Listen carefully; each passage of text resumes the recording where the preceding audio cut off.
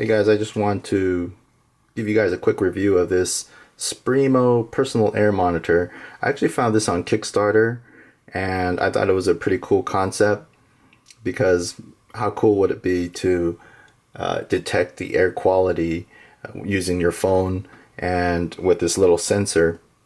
It's kind of like, reminds me of like a Star Trek tricorder or something like that, or it's a step in the right direction.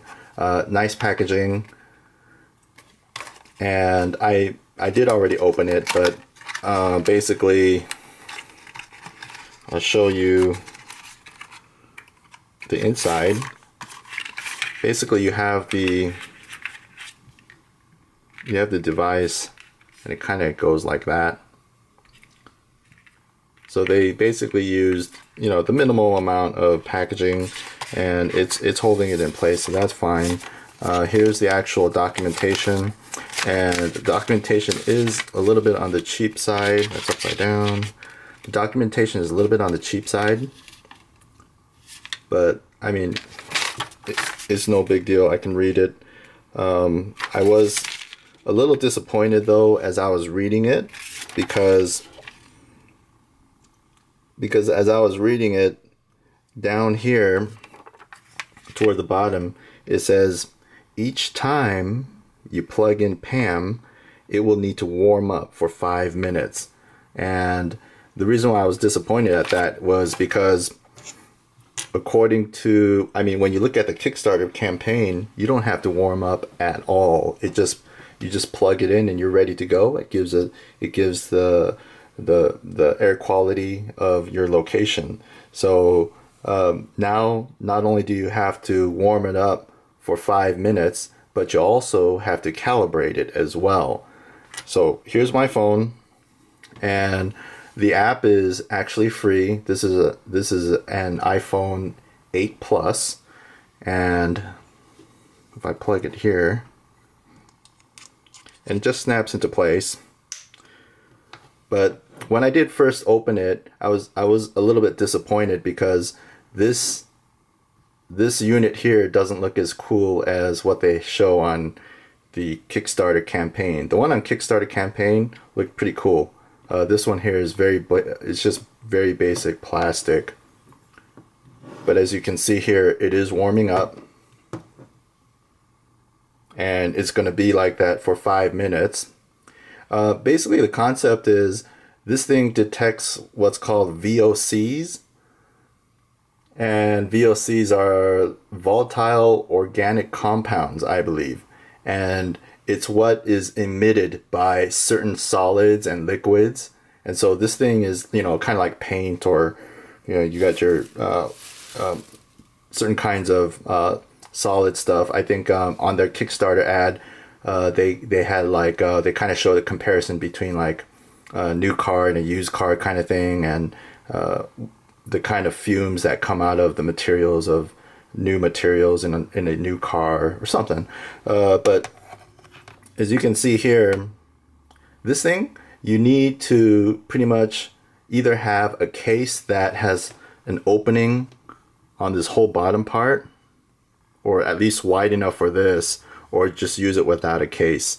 Now, according to their campaign, you can use it with a case, but that's not really the case, actually. Sorry for using that word like that, but it's right over here. It's only about, I guess the spacing between this and the bottom of your phone is only about 1 millimeter, or even less than that. I didn't actually measure it, but it's very tight. So certain cases, I guess like Apple's leather case, that might fit, because Apple's leather case kind of goes to maybe about right here, and right about right here, and then there's like a large opening for the bottom part, so it would probably work with that. But I had this case right here. I had this case, which is not what you call a heavy duty case. It's not a thick case or anything by any means, but it wouldn't work with this case because the hole right here, see if I can focus that. I can't really focus that, it's too close. But the hole for the lightning connector, that's just this tiny little hole right there, and And cables, lightning cables fit fine there, but there's this cushion right here along, right next to the actual hole for the connector, and that cushion, even though it is really thin, it's just enough where this PAM device is not going to fit in.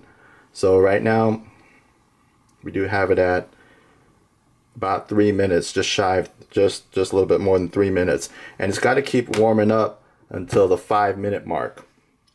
Now when I first got this, I had a hard time even going through the calibration, because you press I here for information and it tells you each of the steps. It tells you like a warming up, you got your self calibration phase 1 and 2, and I guess this is just initially when it happens, when you first kind of boot it up or first use it with your device. It'll kind of go through these self-calibration phases, because I guess it has to pull more data or something. But I would think that measurements would be the same anywhere you go, and not sure why it has to calibrate and why you have to move from different parts of your house, or you have to like expose the sensor to different environments so that it can self-calibrate. And I thought that was kind of strange, and kind of like you have to do a lot of work to get this going. But eventually I was able to get it going. It is at 4 minutes and 25 seconds, so we are just about there. It gives you temperature readout as well, and humidity. So I guess that kind of factors in terms of the air quality.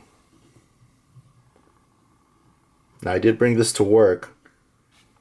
I work in a very old building, and that had really poor air quality.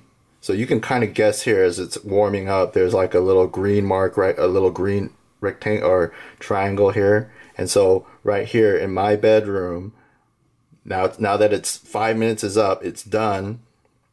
It's giving me a reading of 6.6, 6.7, and it fluctuates. So it's not going to stay at one certain point. It's going to fluctuate depending on airflow as well. So that's why that's probably why they say it's for indoor use only. But according to this, the air quality in my bedroom is moderate. Now again, like I mentioned at work, it's an old building, brick. It's an old government building, and that one goes like way down to like 3 or something like that, and it's obviously that's very poor air quality. But right here it's moderate. But that's essentially it with this personal air monitor. And again, just if you get this, just be prepared.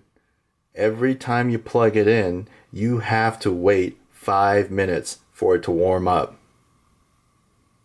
And then that first time, you've got to go through all these little self-calibrations. You have to go through the self-calibration phase 1, and then phase 2, and then finally you'll be able to get your results.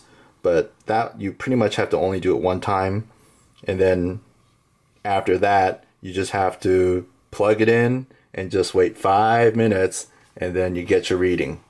But thanks a lot, guys, and again, I'll show you the links. I'll post the links at the bottom of the put in the description part.